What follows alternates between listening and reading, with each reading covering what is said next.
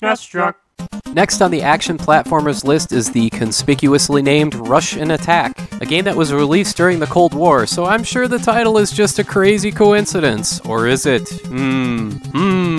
Anyway, this is an NES arcade port from Konami, and it is classic 80s cartoony nonsense. There's truckloads of ninja soldiers, flamethrowers, bazookas, idiots running to their deaths. It is over-the-top NES absurdity at its best. The story is told in one sentence: destroy the enemy's secret weapon. I miss the days before windbags like Hideo Kojima came along. Anyway, there's 4 stages, and your default weapon is a knife. Jeez, at least the Contra guys had the wherewithal to bring guns. You're gonna go charging at a bunch of armed enemies with frickin' knives? Well, yes actually, because the enemy doesn't appear to be all that smart. This reminds me of Rambo for NES, but at least in Rush and Attack, you're going after bad guys instead of frickin' bugs. In addition to the knife, you can pick up a flamethrower, grenades, or an RPG or bazooka thing that evidently fires a thing that stabs people. Where's the explosion? I'm sorry, it's just hard for me not to notice how absurd this game is. It reminds me of G.I. Joe in that way, and yes, I'll get to that game eventually too. Like I said, Rush and Attack is made by Konami, so it's well made for the most part. The controls are a little different than what you'd expect, however. This is one of those weird games where jump is up, so that takes getting used to. And to pick up stuff left behind by enemies, you have to press A. You can't just walk over them. But the controls are as responsive as you'd expect. The music is fantastic,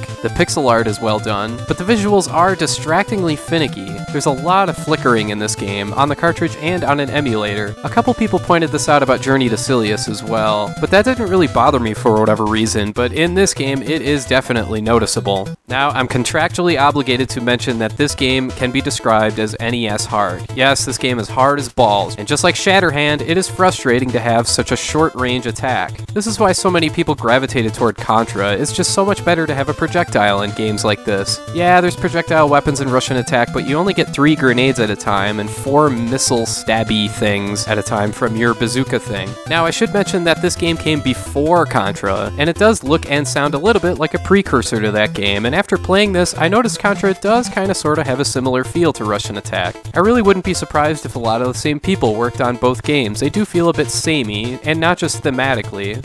Anyway, is Rush and Attack worth playing today? It's a really hard call. The control scheme feels kind of awkward and outdated, but on the other hand, destroy the enemy's secret weapon. How do you not love that? But then, this game is ridiculously hard and can be frustrating for the wrong reasons. But on the other hand, it's multiplayer, and it's a fun time to laugh both at the game, with the game, and at yourself for getting angry for dying constantly. But then, this game doesn't come close to other multiplayer games like Contra. Whew! So yeah, you can go either way here. The multiplayer is fun, and the game's sheer silliness is great, but don't expect a classic, and I have a feeling you may have a hankering to play some Contra after playing Rush and Attack.